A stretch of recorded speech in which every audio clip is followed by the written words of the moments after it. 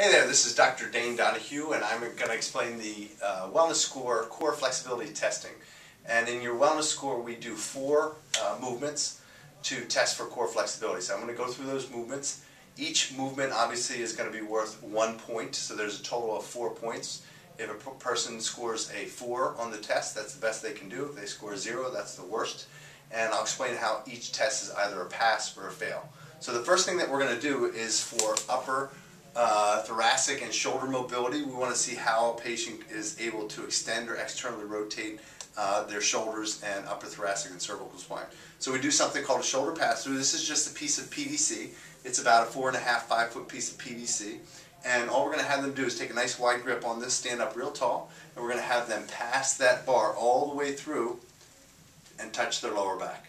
If they can do that, straight arms, no bend in the elbows, that's a pass. If they do it and there's any pain, that's a fail.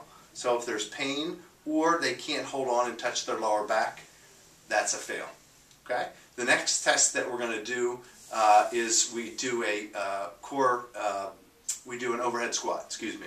So the overhead squat is we're simply going to take the bar here and put it over our head and watch the patient squat all the way down and then all the way back up again.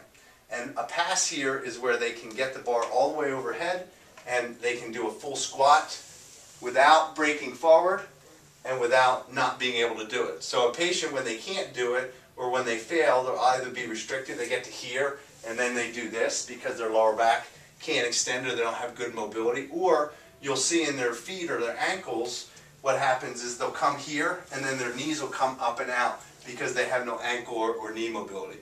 So a good test looks something like this. They're going to come all the way down and then all the way back up again, and you don't see that bar move.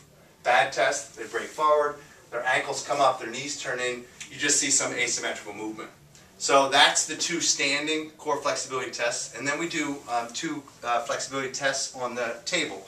So what we'll do is we'll do a hamstring test, and you can either do this active or passive.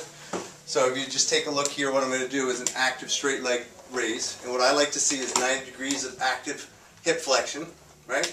So you can take their leg and you can assist them to 90 degrees, right? If they get to 80 degrees, I'll pass them.